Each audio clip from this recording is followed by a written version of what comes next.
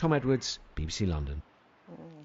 They certainly are, and Tom's got more analysis on that story online and on his blog. Just head over to bbc.co.uk/London, or of course by using the BBC News app. Now, more than 6 years since the Grenfell fire, which claimed the lives of 72 people, there is still no permanent memorial.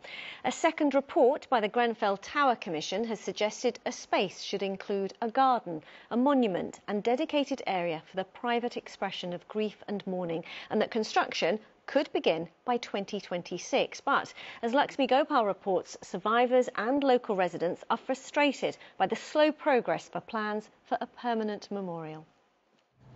More than 6 years on from the Grenfell fire and not much closer to getting a permanent memorial.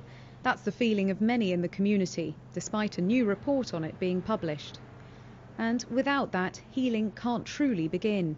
It affects the community that have to live here on its doorstep, and it affects the families of the deceased, because that is where their loved ones died. That is their place, if you like, a sacred place. That building is a really enormous elephant in the room. Progress has seemed painfully slow for families of the 72 people who died in the fire in June 2017.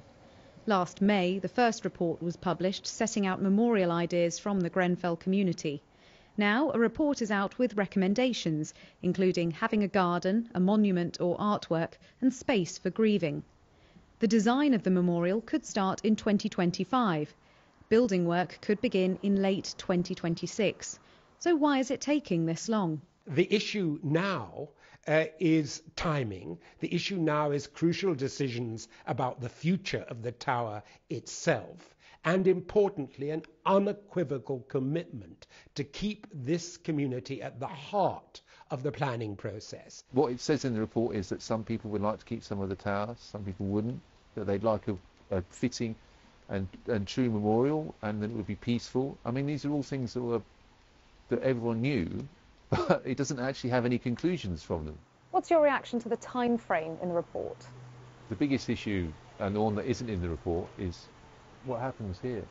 Because what happens with the tower is the most important decision, and that decision rests with Michael Gove.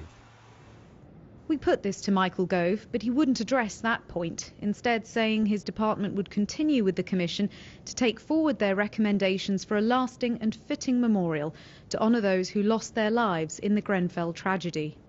For those in the shadow of the tower, while the long wait for a lasting memorial goes on, their grief continues to be left in limbo. Lakshmi Gopal, BBC London.